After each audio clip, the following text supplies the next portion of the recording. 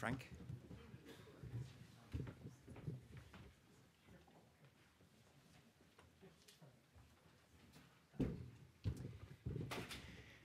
Dear students, dear Frank Fukuyama, ladies and gentlemen, these days everyone mentions Frank Fukuyama in this town every single minute.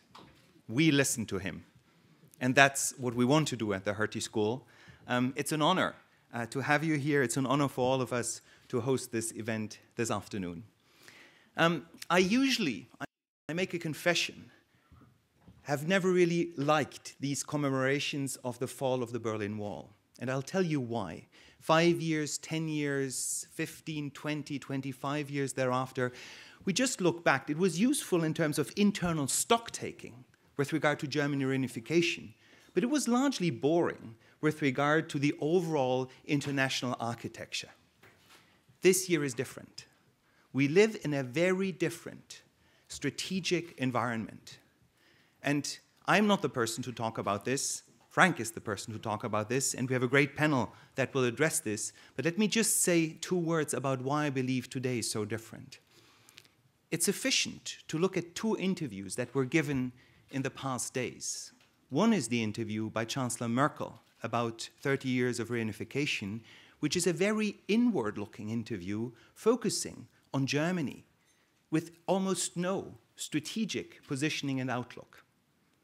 And then look at the other side, which is the interview by President Macron yesterday with The Economist, where German reunification does not appear. It is not mentioned once.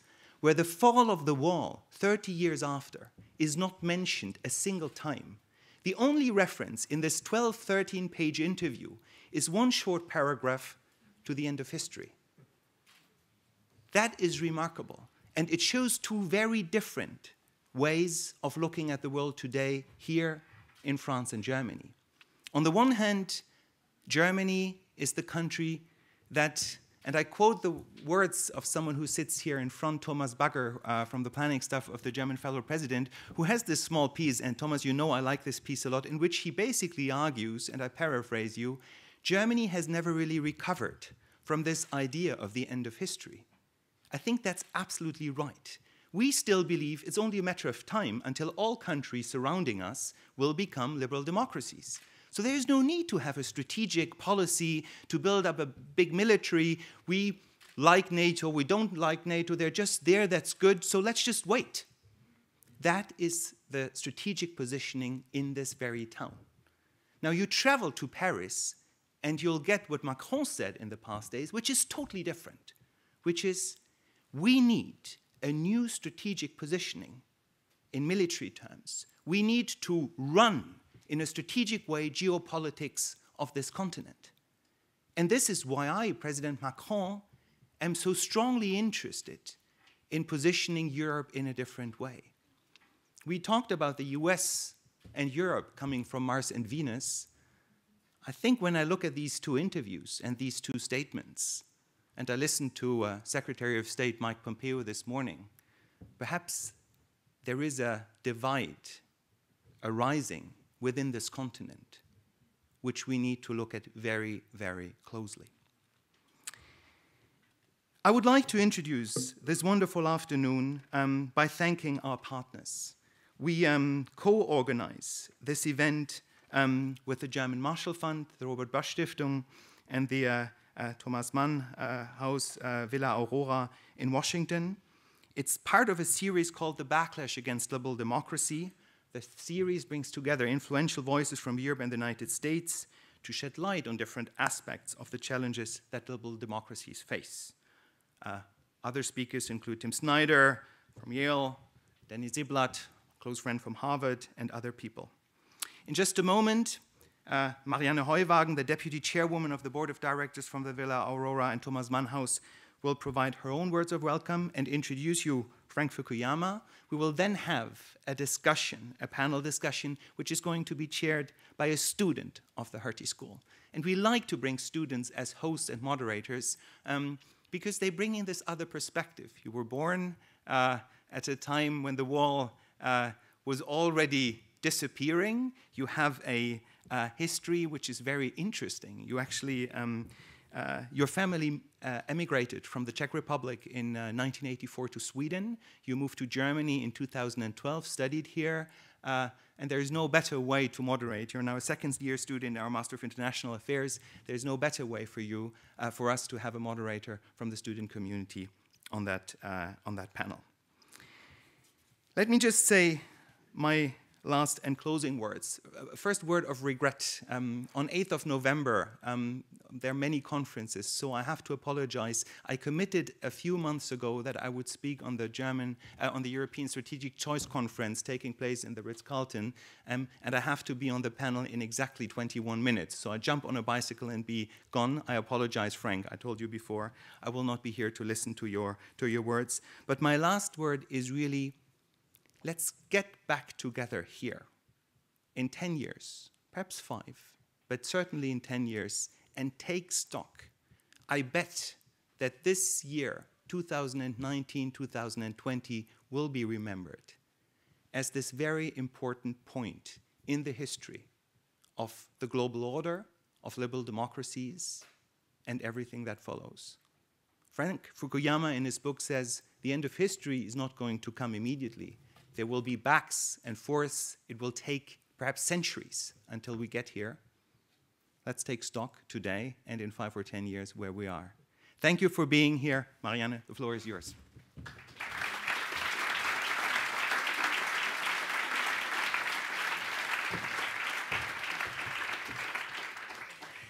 Ladies and gentlemen, on behalf of the Aurora Thomas Mann House Association, I warmly welcome you to this event marking the 30th anniversary of the fall of the Berlin Wall. I take this moment to introduce a little bit our program at the Thomas Mann House. The Thomas Mann House, as you may all know, in Pacific Palisades, was bought by the German government and established last year. It wants to create a lively transatlantic space for debate where outstanding intellectuals, scientists, or journalists can address fundamental contemporary and future issues related to politics, society, and culture, in dialogue with each other and with partners from the United States. Thus, it hopefully will be able to contribute to improve transatlantic relations. When Thomas Mann lived there in the early 40s, he recorded 55 monthly radio speeches, which were delivered via the BBC in London to German-speaking listeners in Europe, addressing such important issues as the roots of fascism, democracy, freedom, migration, and exile, issues which are as important today as they were in the 40s. In commemoration of these speeches to the Germans, we currently organize 55 lectures by intellectuals addressing those issues in cooperation with Süddeutsche Zeitung, Deutschlandfunk, and Los Angeles Review of Books. 2 weeks ago, the series was started by today's speaker, Francis Fukuyama. His remarks were published yesterday in Süddeutsche Zeitung. Together with the Marshall Fund of the United States and the Robert Bosch Foundations, we also have been cooperating since 2018 on a series of events here in Germany under the title Backlash Against Liberal Democracy. Hendrik Enderlein just mentioned the program. The next event in this series will be organized on the 3rd of December, together with the Berlin newspaper Taz, on the role of the media in the age of populism. Today, we are honored to welcome Francis Fukuyama, an American political scientist and political economist from Stanford University. Actually, I do not think he really needs an introduction in front of such an informed audience as this one. Therefore, I shall be rather brief. Born in 1952, he graduated from Harvard University, where he got his PhD in political science. He worked in his earlier years for the Rand Corporation in Santa Monica, and twice in his career for the US State Department. He has been a professor at several universities in the United States and since a couple of years at Stanford University in California. He currently is director of an interdisciplinary research center called the Center for Democracy Development and the Rule of Law at Stanford University. Francis Fukuyama is considered to be one of the most important political analysts in the United States. His first major work, The End of History and Last Man, published in 1992, earned him international fame and was widely read not only by academics, but also by the general public. His latest book is called Identity, the Demand for Dignity and the Politics of Resentment. Unfortunately, Henrik Enderlein just mentioned it, the optimism that followed the end of the Cold War has been replaced by gloom. The West is no longer unified in its support for liberal democracy, and a new geopolitical competition is reshaping the international system. What lessons can we draw from 1989 to face current challenges? How should we handle today's uncertainty to protect democracy tomorrow? We hope that Professor Fukuyama can provide us with some answers. Please welcome Francis Fukuyama. Thank you.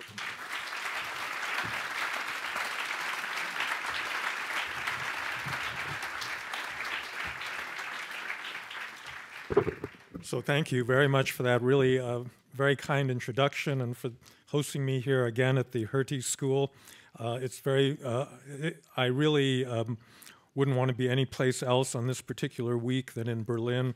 I actually was here 30 years ago because I was then working for James Baker in the State Department, and we were in this city probably on November 1st or 2nd of 1989, and the one distinct memory I have is being told by almost everybody, both in the State Department and in the German Foreign Ministry, that unification will never happen in our lifetime, so just forget about it. And then, here we are. So I thought that what I would do is I drafted an article. It's also the 30th anniversary of the Journal of Democracy, published by the National Endowment for Democracy, and they asked me to write a commemorative article that would cover the 30 years since 1989, 1990. And I just want to tell you a little bit about what I think are the most important changes. I'm not going to spend any time on the really obvious one, which is the fact that things were optimistic. Back in 1989, it was the middle of the third wave of democratization. That momentum kept up until the 2000s, but now we're in some kind of a reverse wave. So that's, I think, should be pretty clear to everybody. But I do want to talk about some things I think are going on a little bit underneath the surface of all of our societies that I think have affected very much the fate of democracy. So there are 6 items, so let me just move through them quickly because I don't want to take too much time. The first is really what was the topic of my identity book, which is a reorientation of world politics from an axis that had been over economic ideology, a left and a right defined primarily by economic ideology, to one that is now defined by identity.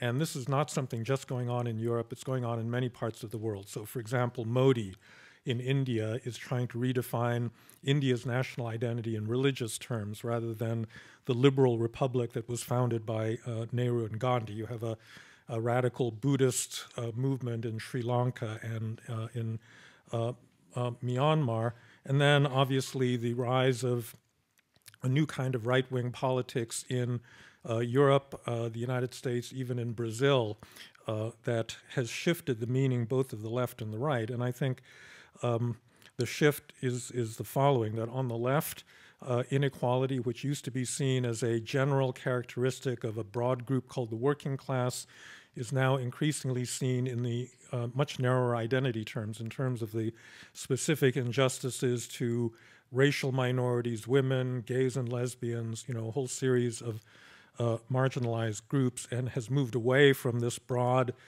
concern of the 20th century, which was really about the proletariat, the working class, and so forth.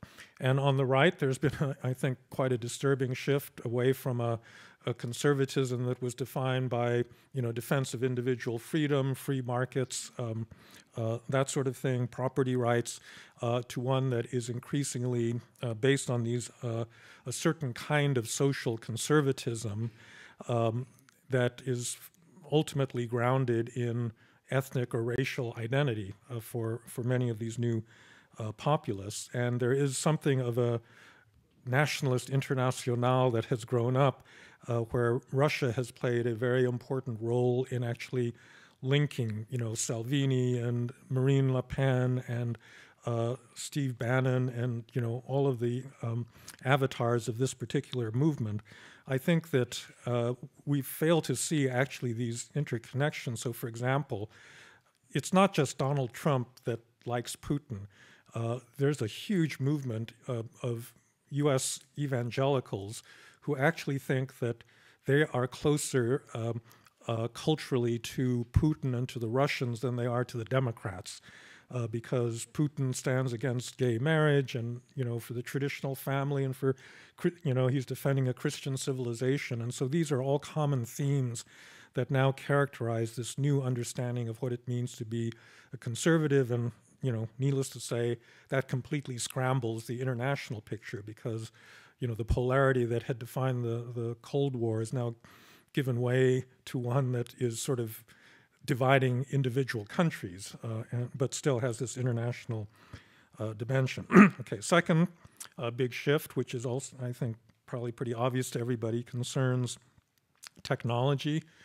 The internet was just coming in the 1990s, and at that time, almost everybody, myself included, thought that this would be good for democracy because it gave more people access to information and therefore to power. And I think to some extent that was very much the case. It's easy to mobilize using social media. So a lot of the color revolutions, the Arab Spring, protests against autocratic government have been powered by people's access and ability to organize online. But as we've seen, it was just a matter of time before the authoritarians began to catch up and to use these same tools to promote their own agenda, which it turns out was quite easy, because it's really kind of an anti-authoritarian, it's an anti-authority device, not necessarily anti-authoritarian, but it has been used very effectively by Russia to basically make citizens of democratic countries, whether they're on the right or the left, less trustful of each other, less trustful of their governments, less trustful of their institutions, because basically there are no umpires or sources of authority on the internet. You can say whatever you want, and therefore we now have this big fake news problem where you can't even get to fundamental agreement about facts, like does global warming actually exist, because of this technology-empowered confusion that's been spread. I would just say one thing about artificial intelligence. The earlier phases of the digital revolution actually put a computer on every desktop, a smartphone in everybody's pocket. Everybody had access to the internet. AI is something that's done, it rewards scale. Large companies and large countries are better able to make use of AI.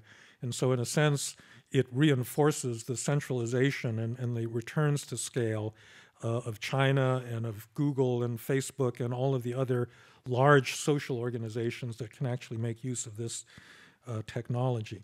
The third, I think, underlying change is growing social fragmentation. Now, oftentimes this is asserted in connection with the internet and with social media, because for obvious reasons, social media seems to be very well suited to promoting a certain kind of identity politics. You can communicate with people that think exactly like you do, and you can shut out everybody else. And so I think that the growth of, like, who had ever heard of an incel, until the last year or two, that there's this group of unhappy men, involuntary celibates, but, they've all found each other on the internet, and sometimes they pick up guns and start shooting people as a result of this shared sense of grievance. But there's a bigger problem, because virtually every social survey has shown decreasing trust in institutions, not just governments, but all of the big mediating institutions, labor unions, political parties, universities, legal systems, and so forth. And this is a cross-national thing that's been going on for the last 50 years. It really has, I think, had a devastating effect on society's ability to organize, because we really depend on these mediating institutions to channel dissent and to support democratic accountability, and so forth. Now, on this one, it's a little bit complicated because I actually think that the decline of trust is actually related to some good things that have been going on in the world. So, for example, educational levels are much higher almost everywhere than they were 30 years ago. And I think skepticism about authority goes together with education, right? That, you know, in a peasant society, everybody trusts their landlord or you know, the boss of the neighborhood. But in a democratic society, we teach students to be, you know, to question authority. And so this rise of education has had that effect. Another thing has to do with equality. You know, trust in the old days was basically a bunch of old, you know, white men that were able to sit in their country clubs and talk to each other, and they all came from the same social background. And now we have women and minorities and immigrants and a lot of other people that have been brought into those conversations, and they don't share the same backgrounds. And so, you know, the levels of social connectedness are probably inevitably weaker. And then finally, I actually think that transparency itself has probably bred a lot of distrust because, you know, in the old days, you didn't see how the sausage was made. And so you could trust institutions, but now we demand higher transparency, and we get it because, you know, that's one of the other consequences of the digital revolution.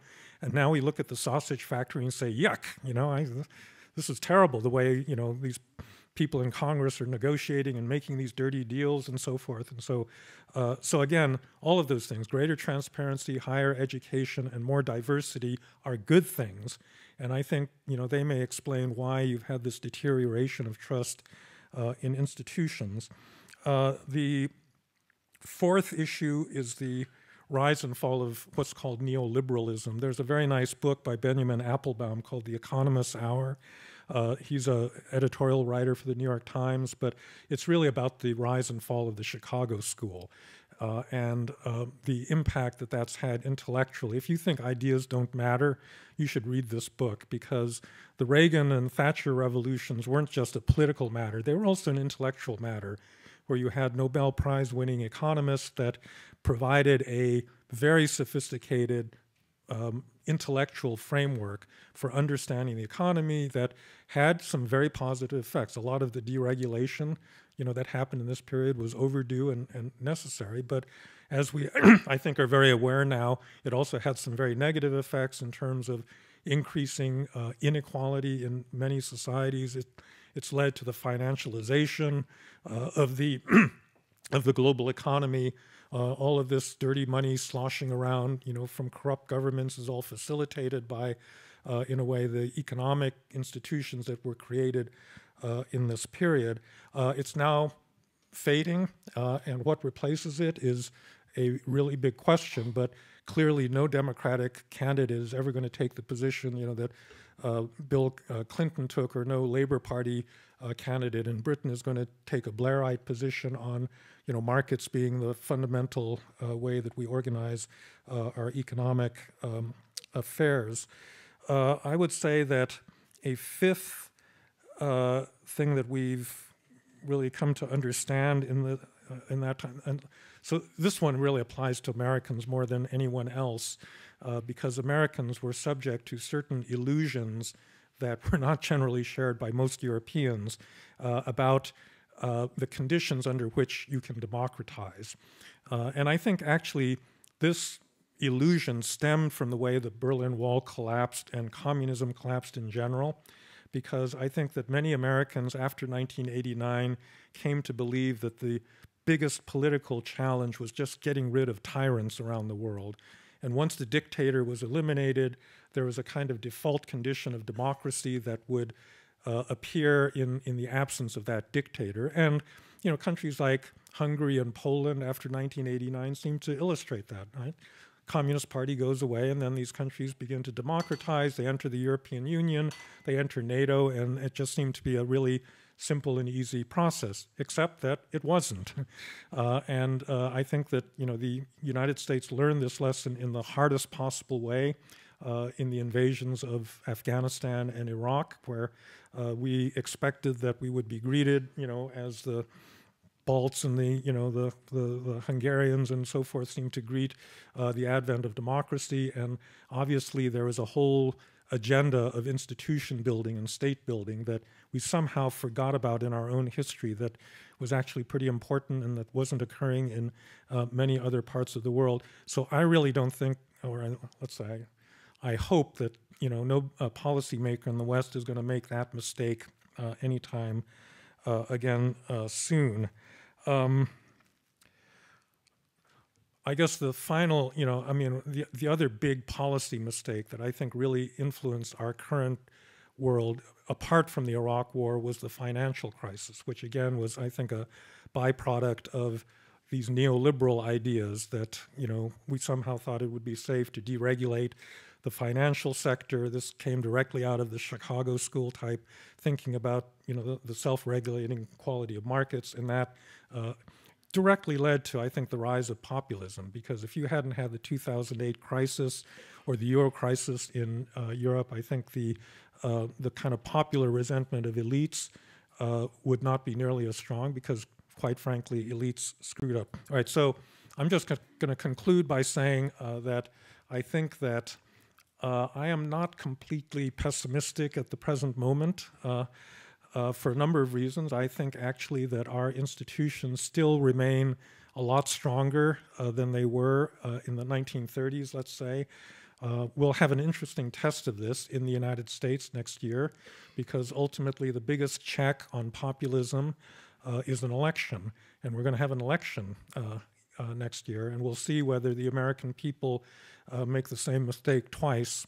And if they, if they do, I think, we really are in some trouble. But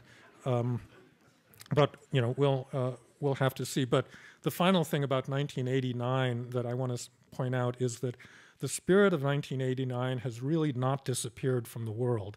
In the last few years, you've seen popular uprisings in Ukraine, in Algeria, in Sudan, in Hong Kong, in Armenia. I mean, there's quite a few countries where people get really fed up with authoritarian government. They do not like it. They may not agree on what replaces authoritarian government, but they know that these governments do not treat their citizens with a fundamental degree of respect by giving them rights the way a democracy does. And so I do think that spark that we saw, on the day that the wall fell, still exists in many societies that, unlike Germany, unlike the United States, don't enjoy that degree of individual freedom. And I think that spark hopefully will continue to light more fires in the future. So thank you very much.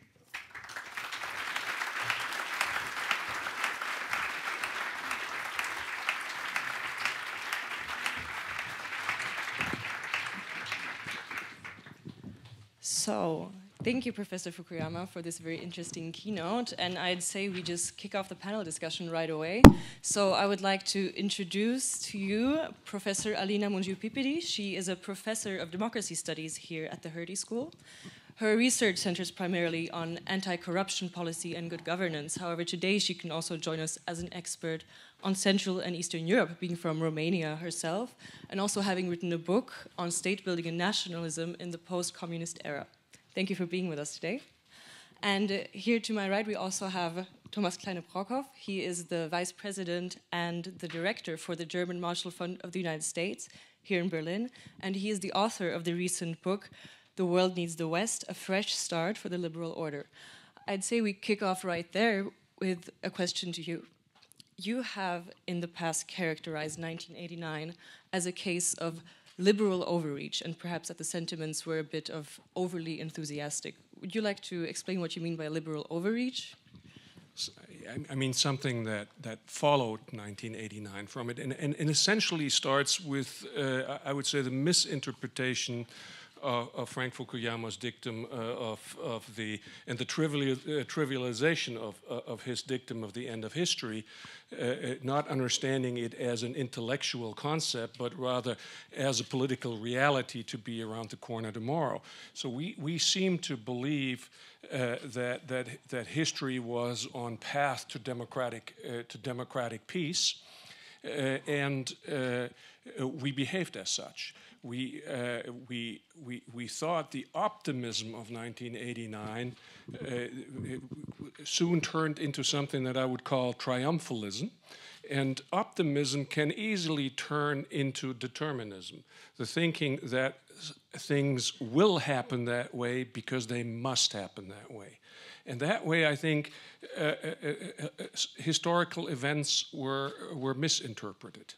When we thought of history was made in Berlin where the wall fell and not in Tiananmen Square where the tanks rolled, we thought China was an aberration, and the real history was the fall of communism, the victory of market capitalism, and inevitably the Chinese would have to come around, and we constructed policy around this this construction that because the Chinese will come around, we have to have a policy that allows for them to come around. And if they don't, if they do something, sign on to a norm and don't obey by it, well, norm violation, we interpret it as deferred norm acceptance. So we just have to give them a little bit more time, and we have to make one more compromise, and then they'll come on board. I think 7 American presidents have followed this course. 4 German chancellors have followed this course, and you can sort of translate that into how we dealt with Russia for a while, how we interpreted what happened in Eastern Europe, and certainly, and again, Alina mentioned it is something that we signed on as Germans. I think we drank the Kool-Aid of the trivialized Frank Fukuyama. Right? In thinking that it's a great thing to be in second row, leading from behind on the right side of history, rather than out front on the wrong side of history, as had been tried. And so, essentially, my generation of folks would have to just administer the inevitable outcome of history and would have to make no strategic choices. And I think this is why this country, most of all, struggles so hard with adjusting to that new environment that we find ourselves in. Mm-hmm. Professor Mungiu-Pippidi, would you think that this liberal overreach, if you would also agree with such a characterization, also maybe was the case with the EU eastward expansion and the accession processes? Well, what can I say? I think that I really share the view of the previous speaker into the fact that even if the end of history could not in any way have been a true statement applicable to all the cases and all the situation, we believed it to be true.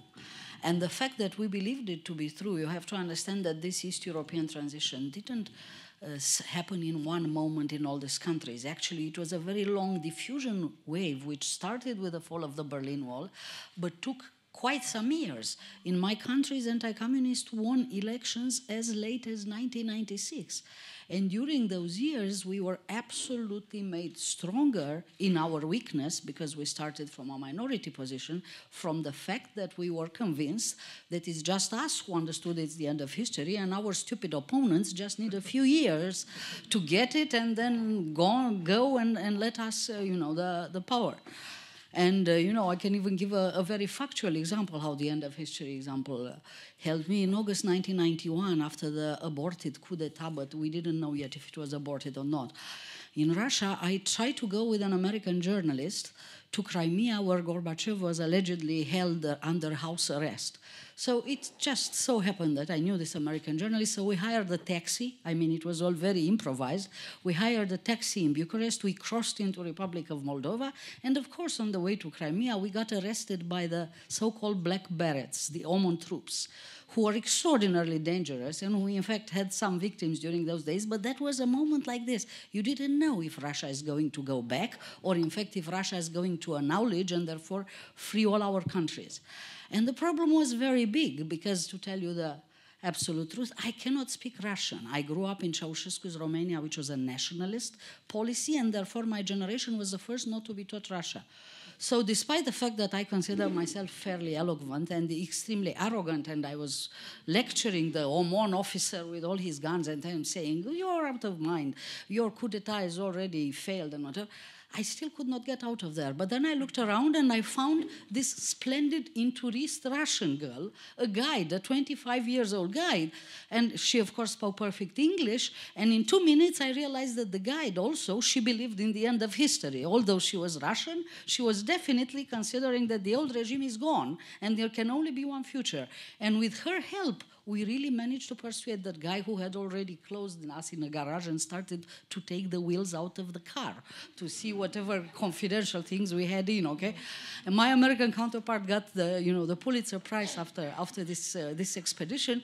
But I must say it was such a powerful tool, It was such a powerful tool. Now, where did we run out of steam, in this powerful tool? It was the fact that beyond this East-West question and beyond freedom, not freedom, which definitely answered itself, we simply ran into far too more complicated problems. I mean, think of, former Yugoslavia problems, or the problems that all these Russian-speaking minorities on the peripheries of Russia, who immediately were very much scared when Russian republics started to declare independence, because they found themselves from privileges, because they were privileged categories, people related with Russian military, with Russian KGB, and out of a sudden they found themselves living in new national states. So history was definitely going against them, and then they mobilized a lot, and of course they had very, very powerful friends in Moscow, and then we started to have all these breakaway republics. So the situation became very, very fast complicated, but still, Eastern Europe transition is like a map with really very different speeds. And this is how it has to be understood. Today, looking around it and saying that it is all bad is completely wrong. I still think that a lot was achieved, and there's no going back to what was achieved. I mean, think that in no further than 1998, we were besieged by coal miners, the same coal miners who voted for Mr. Trump, only we sort of experienced them earlier.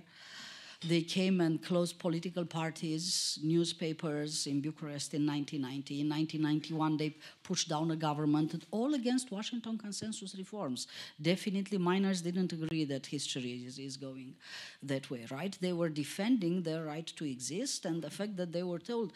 I mean, I brought my former Harvard professor, Jeffrey Sachs, who, by the way, visited recently, to Romania to talk, and I was promoting his work and all this shock therapy thing. What were we telling people? I mean, just understand, we were so convinced that history blows one way. We were telling people who asked us, and what if I will be unemployed following your reforms?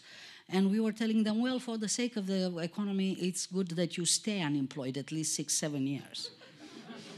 I mean, of course, they voted us out. I mean, what would you do, if treated this way, right? But this kind of violence, it's gone. It's gone. 1998 is the last year when I have witnessed major violence, and I had to negotiate major violence. I was at the time the first non-communist head of the Romanian public broadcasting, and the miners were again threatening to come to Bucharest. So I took the decision against everybody's will, the president, people from the army who called and the right, to organize their grievances from the Miners' Valley, which is in Petroșani. I said, no, I'm going to send them all the satellite vans. Well, are you crazy? They're going to confiscate your satellite van. Yes, that was true. They did. Immediately, they took advantage. But nevertheless, they respected my moderators. I said, look, you have two options. We have to air these people grievances. The fact they don't like the way the transition is going. So let's hear them. But we can hear them two ways. Either we can hear them from there, oh, but the whole country is going to be contaminated. Or we can hear them when again they come to Bucharest, when again they occupy the government protest. So there were transitions like ours, which were very much like civil wars.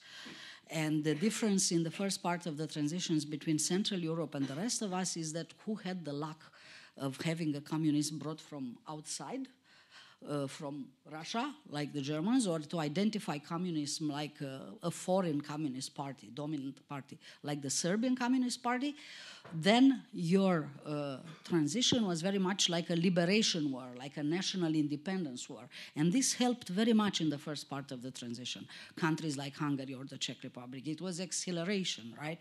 Out with the foreign occupants. There are memorable pages where actually communism is denounced as Russian, alien, foreign, even Asian. It's not European. We didn't have anyone in Poland who was a communist. It comes from outside.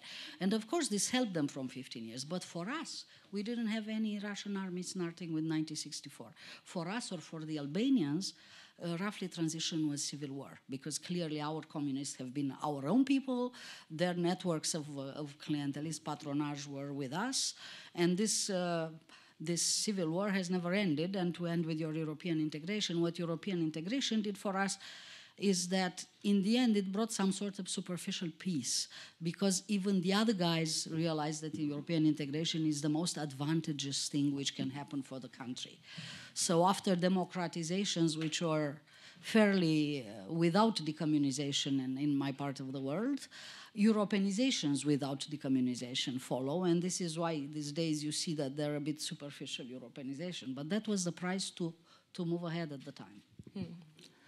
I would like to back up a bit and talk about 1989 again and how we've interpreted this. So for many people, 1989 and the Velvet Revolution in particular was understood as an affirmation for liberal democracy. Today, if we look at Eastern Europe, a lot of people are saying, yes, this was the intellectuals who led these revolutions. They certainly used the language and the imagery of liberal democracy. But the masses who rallied behind them and who were in these revolutions as well, the majority of those people, did they really care about democracy, or did they simply care about being better off? Did they simply protest against the status quo rather than to affirm liberal democracy as the preferred form of government? What do you think about that, Professor Fukuyama? Do you think it's possible there has been some sort of misinterpretation, and would this maybe explain a piece of the puzzle of what we're seeing today? Yeah, I think, Ivan Krashtev and Stephen Holmes have just written a book on this subject, that we basically misinterpreted what was going on in 1989, that we thought that it was a full-scale adoption of liberal democratic values. And I think that they're right in the following sense, that if you think about the democracy part isn't so hard, because a lot of people wanted democracy. It's the liberal values that are really being contested. And I think it's true that it's not that easy, actually, to instill liberal values in a population. So this country, Germany, spent a lot of time after 1945 teaching its young people, to be more open-minded, to accept, diversity, to kind of own up to, past history. And very little of that happened in Eastern Europe for a couple of reasons. So one is the one Alina just mentioned, that democracy was actually associated with the reassertion of national identity. And so nationalism was much more legitimate in that part of the world. But then there's also, I think, this pretense that, under communism, those governments pretended that national prejudice, for example, has simply disappeared, because communism superseded those kinds of primitive beliefs. And then there was nobody there to say, well, wait a second, we actually have to teach our people how to be liberal and open-minded. I just want to make this one little comment about labor mobility also, which I think explains a lot of the kind of feeling of crisis about national identity that's going on in Eastern Europe. Once those countries entered the single labor market represented by the European Union, it had these completely, I think, consequences that nobody anticipated, right? So on the receiving side, all these Romanians and Poles and Serbs and whatever show up in Germany and Britain and France and so forth, and they kind of provoke a big backlash. There, 800,000 Poles moved to Britain in like a 2-year period in recent years, and that's an awful lot of people. But then a lot of the sending countries were depopulated. So you had countries losing, 10, 15, 20% of their population, and it was, the more educated ones. And so actually, I think, this country, for example, profited enormously from that, because you train all these doctors and nurses in Romania or, Ukraine or something, and then they move here, and you get cheap labor, and you don't have to pay, you don't have to invest in that human capital. And that has created a crisis where, if you want to be sympathetic to Viktor Orban, how many Hungarians are there now, ethnic Hungarians, roughly? Does somebody know the number? It's just in the handful of millions, right? And a lot of them, how? 8? Okay, 8 million, all right. And many Hungarians have left Hungary over the last 30 years. And, from his point, he's kind of worried that ethnic Hungarians are going to disappear from the face of the earth if these trends continue. I mean, I'm not advocating this position, but I do think that this kind of explains sort of the panic over, preserving ethnic identity that's, infected, many people in that region. And certainly with this, we're back at identity, as you mentioned, as a driver for human action, and also the strive for equal recognition. And the fact of the matter is that 30 years after 1989, many Eastern Europeans, but also many Eastern Germans, still feel like they are treated like second-class citizens. And I was wondering, you as a German, or perhaps you, Alina, as an Eastern European, do you think that distinction is real or perceived? And regardless of which is the case, do you think that the governments or also the EU forfeited some chances there that you mean whether the second-class citizen thing is justified? Is that where you're going? I'm wondering, first of all, do you think that it's rather just a perception than a reality? And either way, do you think that some chances were forfeited that we could learn from? Well, I mean, first of all, I think we have to go back in the mood of the day. We should not forget the successes of 1989. Yes, there is what I would call, there's an element of what I would call overreach under the umbrella of American hegemony, but also there is an enormous economic and social success. There is the much maligned liberal economic system actually delivered goods. It delivered the goods in Poland, and so did shock therapy, by the way, with Balcerowicz. And that is true across Eastern Europe. It's become part of the Central European production landscape. And so it also has delivered to people. Now, has it delivered to the degree and to everybody? Certainly not. Even though we now see low, including in Eastern Europe, low unemployment levels. We also have rights for individuals. We have institutional setups. We have security. So I think we're talking on a pretty good level of transformation that we've seen in the East.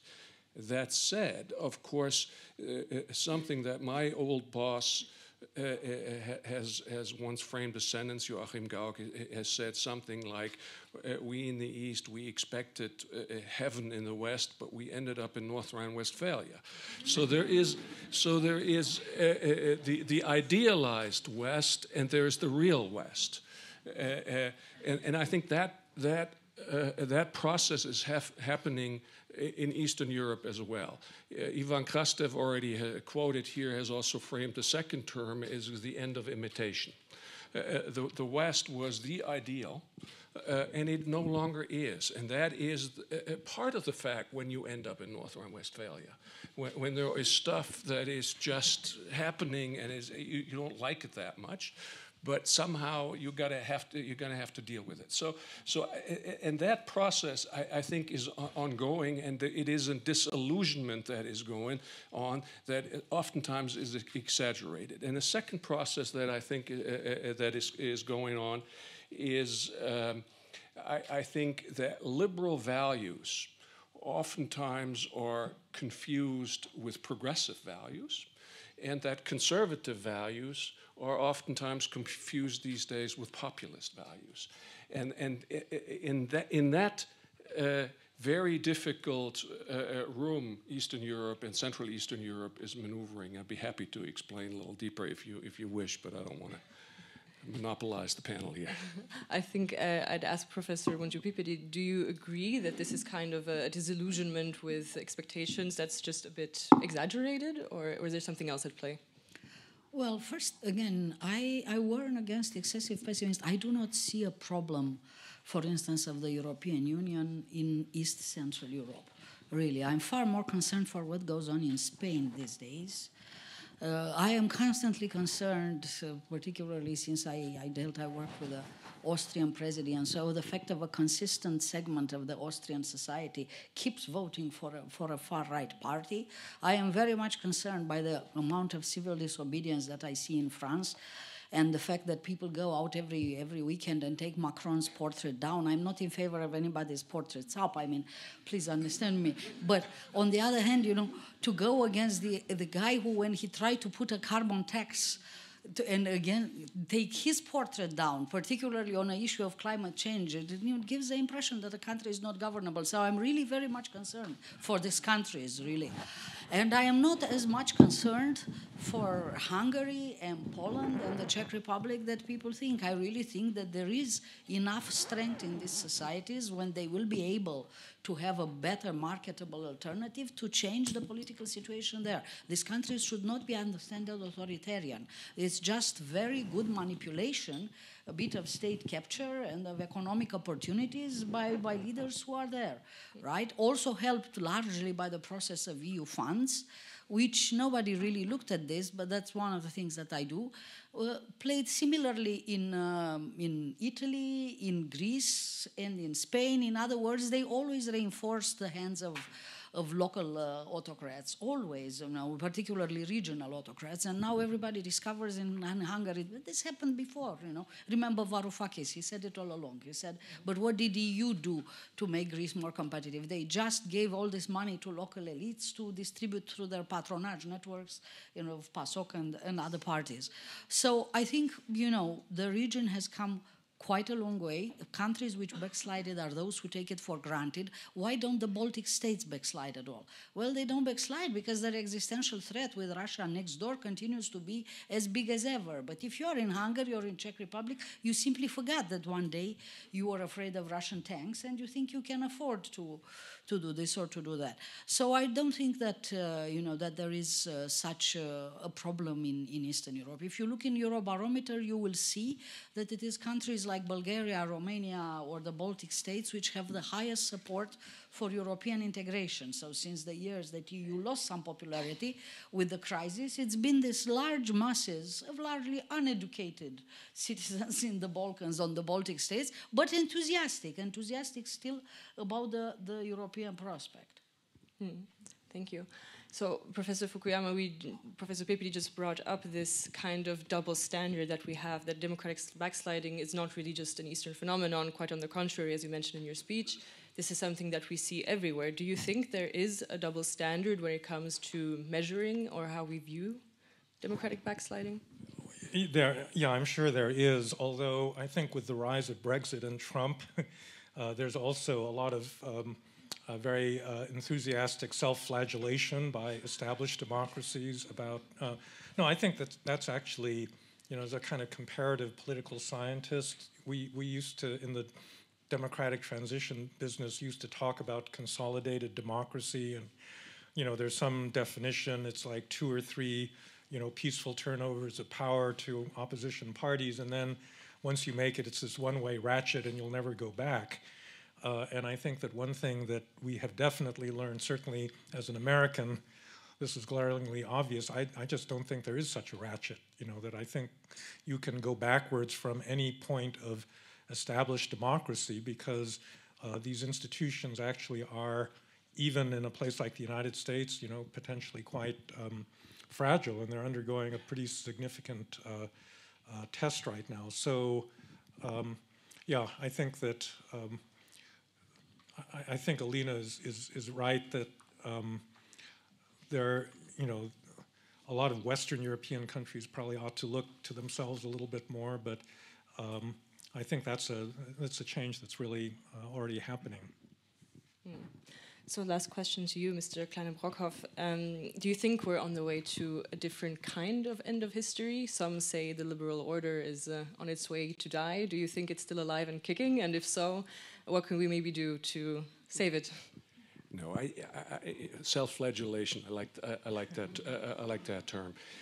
I mean, there is a nature of Western liberal society is self-critique that distinguishes it from all other forms of governments. That the critique of it is not part of its downfall, but part of the repair system of democracy. I think that's what we are seeing. That's alive and kicking. I actually see the ideals that guide us from the transatlantic revolutions of 1776 and 1779 onwards. I do not see them in question. Just look at Moscow's liberal demonstration, look at Hong Kong, look at, by the way, mass movements of people, of refugees. They actually know where the West is. We know much less these days, but I think we have to go through a bit of a reform process. We have to look at the reasons for what I call the liberal overreach, have to correct it in an age where there is no American and no liberal hegemony, and that to me means a more realist, a more circumspect, a more skeptical, yet a principled liberalism, a robust liberalism that we have to adapt to in this day and age. And I'm pretty optimistic that we can do so, even though when you just look at the last 72 hours, NATO is brain dead, and I mean the numbers of apocalyptic statements that we're hearing is mind-boggling. So I understand that it's very hard to keep sort of a straight face, but let's look at the picture in the long run. Let's look at stability of institutions. Let's look at the viability of basic values. Yes, our institutions can change, and they will change, and they will need to adapt. But that doesn't mean that the underlying system of principles will have to change dramatically. So we can all leave it at what Hendrik said. So we will meet back here in 5-10 years and see where we are, right? So now we would like to move to the segment where normally we will open the floor to shorter speeches disguised as questions. However, out of consideration for the fact that there are very, very many people here, and I'm sure you're all bursting with ideas, I would like to implore you to please stick to questions, refrain from commenting, 1 question per person. We will do brief rounds of 2 or 3 questions. Please introduce yourself briefly, state your occupation or position or what it is that brings you here. And for those of you watching from the live stream or from the other room, feel free to join the conversation on social media. You will find us on Twitter under the hashtag reassessing1989. I will have your questions here on the tablet, and I will then relay some of them onto the panelists as well, so that you can also have a chance to ask your questions. So, who would like to ask the first question? Oh, hands going up. Yes, there in the back.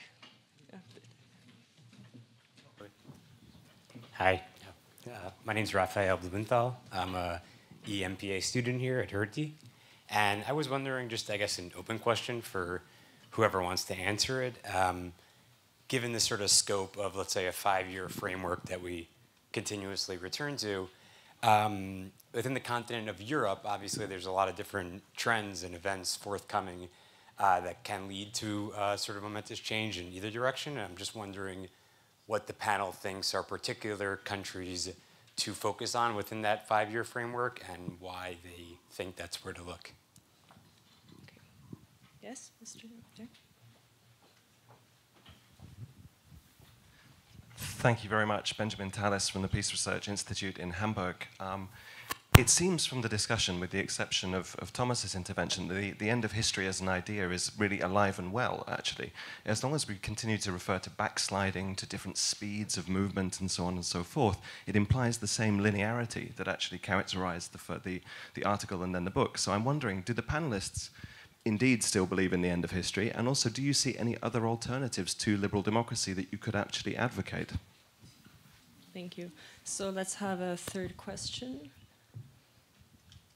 Yes, over there.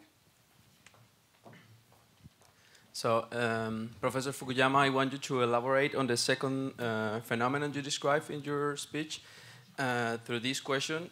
Is there a threat, and to what extent is there a threat to liberal political order when we have this capacity to process data, ensuring or concentration of power, authoritarian power, while ensuring like successful capitalism?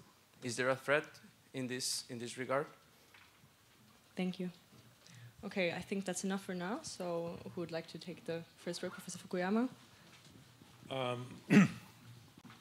Well, so do I believe in the end of history? It kind of depends on whether you understand that phrase properly. You know, the end of history was really about whether there's progress. There's been progress in human societies over time, and where does that, you know, where does the arc of that progress point to? And the answer is yes, I still believe that there is, I mean, I think what Thomas said, you know, you just look at where people move in the world. They're all leaving poor, authoritarian, chaotic countries, and they want to go to Europe or the United States or, you know, another liberal democracy that gives their children opportunities to develop and so forth. So I think, you know, anyone that says that there's no such thing as development or modernization or history in this Hegelian sense, you should go live in Guatemala for a while and see how, you know, you like life there. It's not very pleasant. So I do think there's directionality. The real question is, what is there a higher form of civilization other than, you know, something like the European Union or America in the pre-Trump days?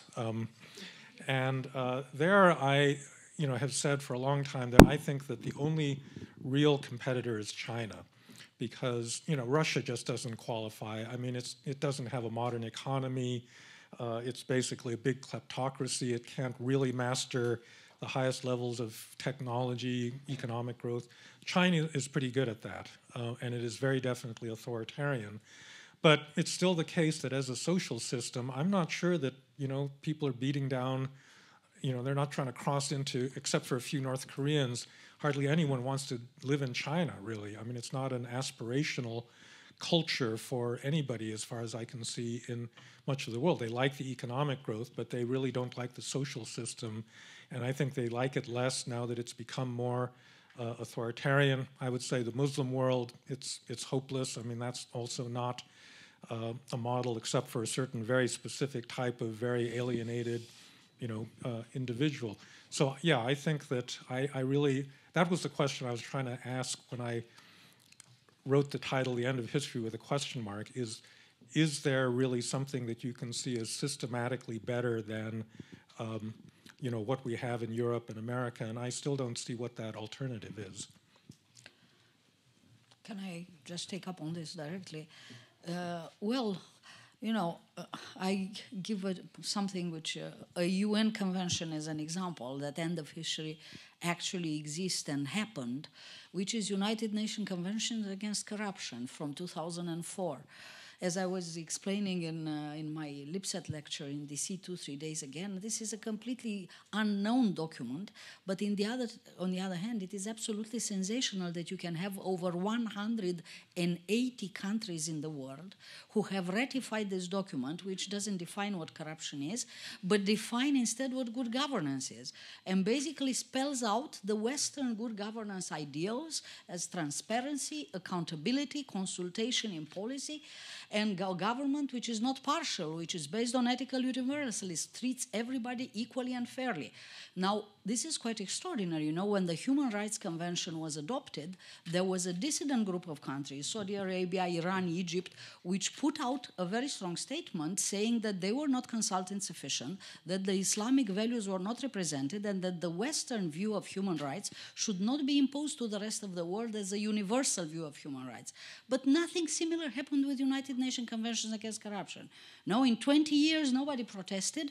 There was nobody to say, although you hear a lot about cultural relativism and governance, and this is how we organize things. In this country, we have always given gifts, and this is it. Nobody said absolutely anything. Nobody. And now we have basically nearly 190 governments which really would have to be accountable. UN conventions are weak, but it is their own populations who are going to ask them for good governance. And these populations do that these days. You see them in the street in Algeria, you see them in the street in Lebanon, you see them in the street all around the world. So our end of history created very high expectations, expectations of freedom and of equal treatment. Now I am the first to admit that we cannot deliver on these expectations if it is to be us. I mean, if it is the West to deliver on them. But let's face it, this is absolutely created. If you look at these people in Lebanon, what they say in the streets, they say, we no longer want these factions, we no longer want, but those factions actually were seen at a point very advanced as a success in solving their problem, their multi-ethnicity problem. You had to give every group a faction of government, a proportion of government, but they don't want that. They don't want that. They want the postmodern government based on impersonality in which everybody is treated. This is created. This is out there. Of course, this doesn't mean at all that it's the end of human nature, which will remain sectarian, corrupt, whatever, whatever, whatever. But we created a demand. We created a very high demand. And that's why I think that, you know, as a propaganda tool, if you want, as a propaganda tool for freedom and a world base of equality, this is indeed still very powerful. What remains for us is to manage expectations, which of course is not easy. So I think a couple of questions I wanted to take up. So the 5-year time frame, what to look for change. Well, I mean, the most important elections that this country will face and cannot participate in is the American election in 2020. That will be a factor of change, because if Trump is reelected, I would foresee all sorts of tendencies of fragmentations across bilateralization, fragmentations, also copycat phenomena, because if you can get reelected with this stuff, that must be a very successful strategy. Others will find, I would call that the Bolsonaro effect, several little Bolsonaros across the world. So that would be one version of change, but the other version of change would be him not being reelected and some version of a course correction and a direction towards a new normal within the Western world that takes into account the experience of a period of nationalist, ethnic nationalism. So, as unlikely as it looks today, I would see a likely place where that change comes from to be the United States. That's my first point. Linearity. I don't believe that there should have been or there should be a linear thinking. That was part of our problem with post-1989, and it shouldn't be our problem with thinking about our future. There is no inevitability of an ethnic nationalist future unless we let it happen. So there is an element of activism that is also part of that equation. Yes, you can look at the world as it is, and as Obama said, admire the problems, but you can also become active and try to change that course. And my third point is I want to sort of answer by asking Frank Fukuyama a question.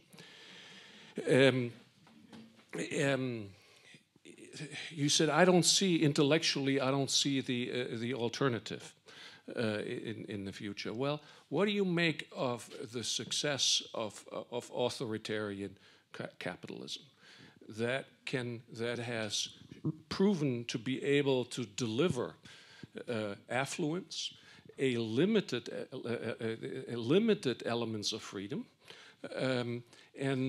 for example, China can build the world's largest airport, a world-class airport with price-recognized architecture within the time overrun of us completing a small little Berlin airport. So I think delivering is part of the equation. And if you don't have a full-scale dictatorial regime that curtails every right, well, is a little bit of authoritarianism maybe acceptable if that delivers? And can that be intellectually even for people an attraction? Yes, it certainly can. I actually think that when you talk about governance in developed countries, infrastructure is where the rubber hits the road, because it's proving across all of our modern democracies almost impossible to build anything. And I think it's really directly related to, a kind of norm that's arisen in democracies that you can't do anything that actually injures the interests of any particular member of that democracy, and they've all got a veto on the, on the broader activity. And obviously, the Chinese don't have that, that constraint. But I would just say the following: we actually don't have to be the way we are, and I think it's a mistake to say that either you do it the Chinese way or you just grind to a halt and don't do anything. I think that we actually can make a lot of adjustments in our own governance institutions to make these things more doable, but it does take a bit of a normative change in terms of kind of having an idea of a public good again, where it's not just a matter of managing all these kind of individual issues. Now, about authoritarian capitalism in general, I think that the only country that's really managed this is China over the long run. I think that other countries that have tried end up in a lot of trouble, because I think capitalism, to really work well, also does need accountability feedback loops, and they need participation and they need buy-in from their citizens, and many of them fail to get it. The Chinese have managed to keep up, a pretty impressive rate of growth, but there's a lot of things we don't know about their future stability. They've never faced a big economic downturn. Since 1979, they have not gone through a recession. And we don't know what the effects on their legitimacy will be, because it's going to happen sooner or later. Their financial system could blow up. I mean, there's a lot of things that could happen. Thank you. So, next round of questions. Yes, over there.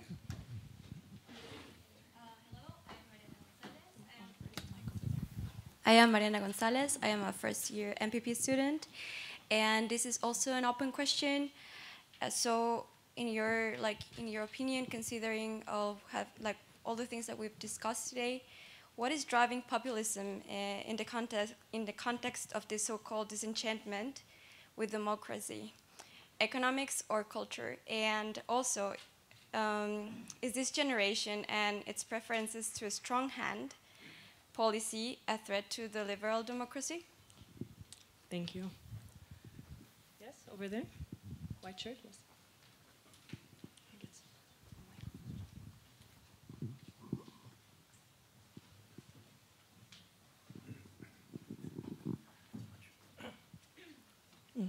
Hi, Professor Fukuyama. Thank you for your speech. My question to you would be like, say, after the fall of the wall in 1989, you had mentioned that there was a rush from all the countries to move towards a liberal democracy and liberal democratic principles. But instead of moving towards liberal democracy, if you had rather moved towards representative democracy that was also accommodative of conservative principles, there would not have been an explosion of conservatism as we see it today.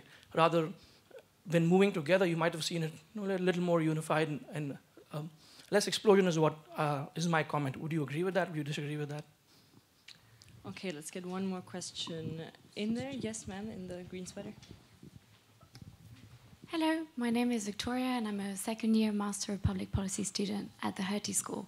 You mentioned the European and American model and suggested that there was no better alternative.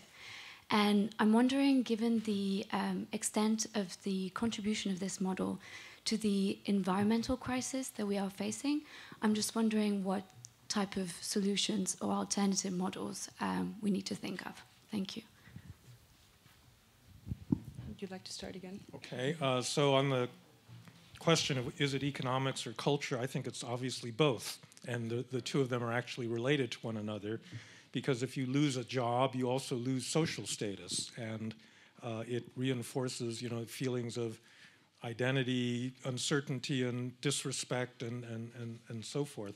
And I do think that we've tended to a little bit overweight the economic explanations, because I do think the cultural dimension, this identity dimension, is very important. You know, the median income of Trump voters in 2016 was higher than the American national average or median, indicating that there's a lot of people that were not unemployed auto workers or steel workers that voted for him. And I think, you know, if you start decomposing a lot of the motives, it did have to do with certain, you know, liberal cultural values also played very strongly in this in ways that we still don't fully recognize. So, for example, everybody thought gay marriage spread across the world like wildfire, and it was accepted in all these countries almost, you know, I mean, at an unbelievable rate, and it wasn't problematic. Well, it turns out it was problematic. It's just that a lot of conservative, you know, culturally conservative people just didn't have a voice and didn't really know how to respond to this set of social changes. If you look at what binds American evangelical, you know, it's an amazing thing, but there's a huge number of American evangelicals that think that Russia is closer to them than the Democratic Party. And it is over things like, you know, like gay marriage, and they travel to Russia all the time, and they get support from Putin and so forth. And so I do think that, you know, we shouldn't underestimate the importance of those kinds of issues. Yeah, what I meant to say is, thank you for this question on representative democracy, which I think goes to the core of the matter. But what I meant to say is that we should be very attentive when we phrase it, that how are we going to do this and who's going to manage this. I mean, nobody is in the position of doing or managing this kind of things at the global scale. I mean, yes, we have unleashed freedom like the end of history, and I do not think people want to lose freedom. I think, look in Hong Kong, how upset they are at the idea that, you know, history can turn back. But then how you organize freedom, we're absolutely past the time of prescriptions. It is rather clear to me that political parties in these new democracies do not get born. I haven't seen any real political parties except Mr. Orban's party. That is so parties only get born on the basis of clientelism, but that's of course not the kind of parties that we like. Otherwise, we now have a large number of countries which are democratic, where people enjoy freedom, but where parties are not representative. And this is why in all these global corruption barometers and other things, parties have been for 15 years the least trusted institutions in the world.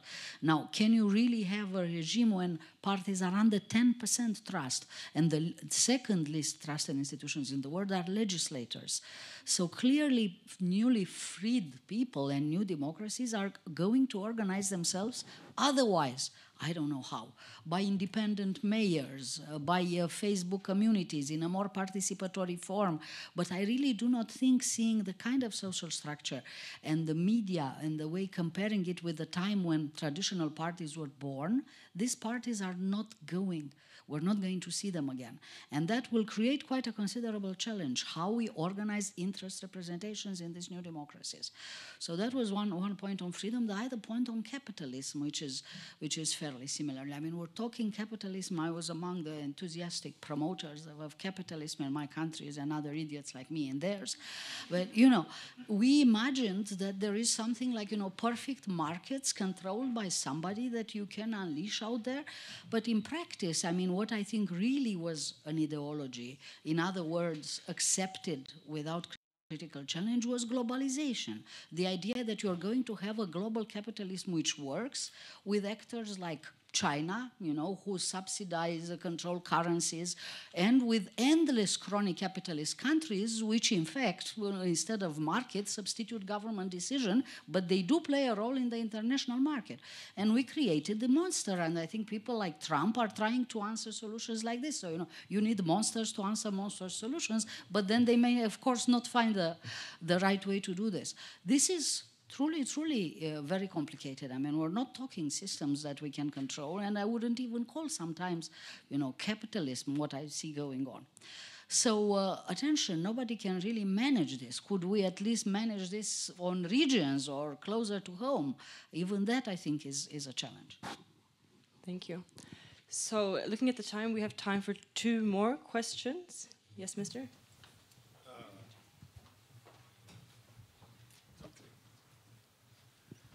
Thank you very much. It's Rolf Walter from Hertie School. I just wanted to ask you, what do you think about peace and our liberal democracies. I wonder whether we shouldn't have, or let me put it the other way around. Would there be a little more engagement with our own values when we're looking at places where war is going on and where we seem to sacrifice rapidly markets against values or values against markets if we can sell enough weapons, if we can support others? So how does that fit together, that we still have these areas of major wars in the world where we are not taking a stance? Thank you. Thank you. Yes, last question. Hi, thank you everyone. So my question is specifically to Professor Fukuyama. Since the fall of the Berlin Wall, we've seen an increase in liberal democracies worldwide, but within these democracies, there's been increasing inequality as well. So the rich get richer and the poor get poorer. How does this square in your version of the end of history as well? Thank you. Well, let me take the last one first. I mean, the end of history was never about this is why I made kind of neoliberalism or the Chicago School one of the specific things that kind of came and went. That was not the end of history. My view was not that you had to have these, super hyper-liberalized markets and globalization and all of that sort of thing. My view is actually more like a traditional social democrats. My feeling is that markets left to their own devices will produce high levels of inequality. Therefore, you need political intervention, you need redistribution, you need social programs and welfare state protections if you're going to keep a legitimate form of capitalism. So the two really necessarily go together.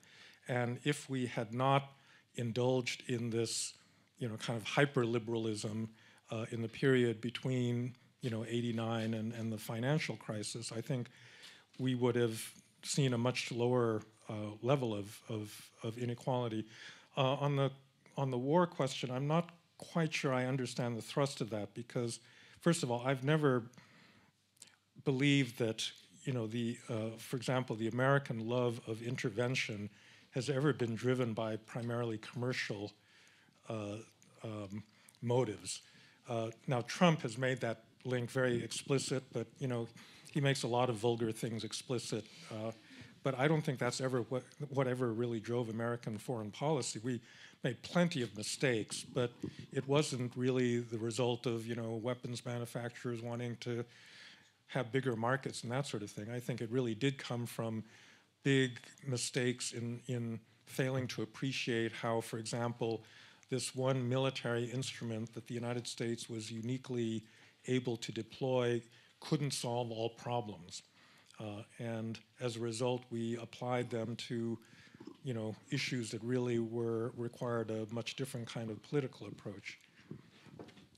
Mr. Kleine-Brockhoff, you'd like to reply to I'm that? tempted a little bit on the rich-poor thing. The first thing we have to state, the rich get richer, the poor, that's a limited element of reality. First of all, a lot of people have moved from $2 to something of a middle class in their countries. So the fight against poverty on this globe has been pretty successful the last few decades. The rich get richer, the poor get poorer. That may be true in some countries, but it's not true in some other countries. So it's not an across the board. It's not an across the board phenomenon. We should acknowledge that again, we shouldn't throw out the baby with the bathtub here. Yes, there may have been a Chicago School, Frank, but we also have had delivering the goods, including to Eastern Europe, including to this country. Our Gini curve has not moved considerably, and that is different from the United States. So I think we should be careful about generalizing statements about where about rich and poor. I think this phenomenon is so sensitive that it needs a much deeper analysis. We have not seen this type of development in this country, much as you read it in the newspaper. So I'd be very I'd be very careful with statements of that sort. Alina, any last words? On this, exactly. So I think that the inequality that we see these days in most countries and societies is directly attributable to corruption, not to economic policy. So it's exactly the contrary of capitalism. It's governments who decide who are going to be the market winners. It's not the market. The market never arrives to materialize and be in this, all right? And I think that this is quite, I think from my perspective, this is the biggest challenge that we look at, because after 15 years of campaign and of selling it to everybody, you know, of raising these expectations that we can deliver non-corrupt government, what we look at currently, we look at a world in which the number of democracies which are systematically corrupt are double the number of autocracies, and this makes in total 120 systematically corrupt countries in the world. It's quite a where situation hasn't changed very much, you know, in the past year, and where unfortunately, as Frank said earlier, you know, we have a very high correlation between corruption at the systemic scale and brain drain. People tend to flee from societies which are not based on merit to go to societies which are based on merit, and this makes very complicated our task in building a critical mass to reform those societies. Nevertheless, you know, nevertheless, in those societies there is more demand for this than ever, and it's not capitalism which prevents them. I just have some sympathy with the question on the export of arms. Yes, there is an element of Western hypocrisy, which indeed is very bad on all that, and that we should tackle in corruption and in other things as well. But otherwise, if you look at my charts, I have these charts where I show that the world has gone rich, that we have never educated so many people in poor countries before, that in the last 20 years, that we have reduced inequality, only not enough, that we have created some middle class, but only not enough. So in the end of the day, you know, the only line which has stayed flat for the past 20 years is good governance. That, unfortunately, is really very flat.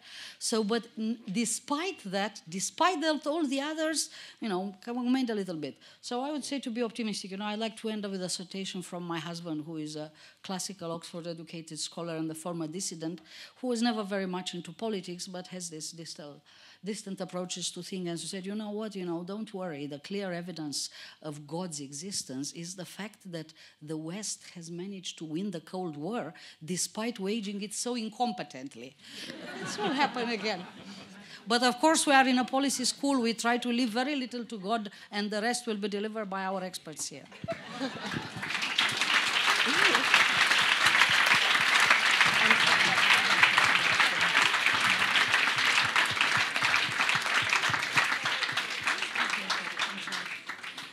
And with that, I think this concludes our time here together. And I would like to thank you on behalf of myself, on behalf of the Hertie School, and all of our partners for being here today to discuss with us. And also thank you to everyone in the audience for a very thoughtful question.